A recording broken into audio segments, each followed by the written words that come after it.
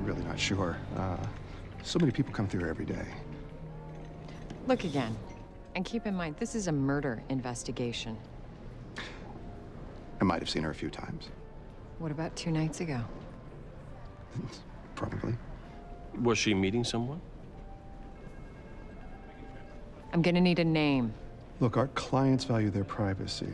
You're really putting me in an awkward position here. Oh, you think this is awkward? Wait till I get a warrant and start questioning all the people that have stayed here over the past year. Fine. You didn't hear it from me.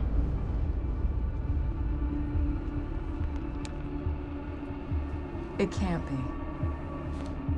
Melanie was having an affair with Senator Bracken.